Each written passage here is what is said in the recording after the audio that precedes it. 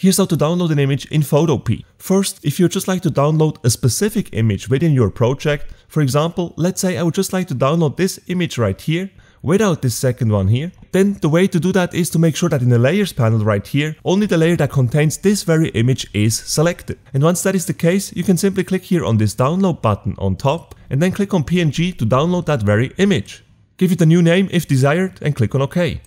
And here's our downloaded image. If I would just like to download this image right here, then in the layers panel I would make sure that only the layer that contains this very image here is selected. If you're not sure on which layer an image is, you can always use this eye tool here to easily find out. If you just want to show the background layer right here, you could just make sure to click on the eye symbol on the other layers to hide these other layers. Now we only have the eye symbol for the background layer, and in our project we just see this image right here, so we know for sure that the background layer is the one that contains this image right here.